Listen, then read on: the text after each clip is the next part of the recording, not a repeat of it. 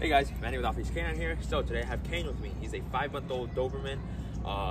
Owners brought him in because they want him to be fully off-leash capable, listen to commands. Right now he sort of has that puppy energy, going all over the place, biting things.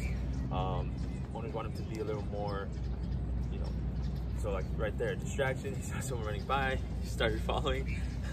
Let's see how he does with commands so far. Kane, sit. Kane, sit. Sit. Kane, sit. Sit. No. Down. Kane, sit. Down. Oh, good job, good job, good sit. Down. Down. Down. Nice. Nice.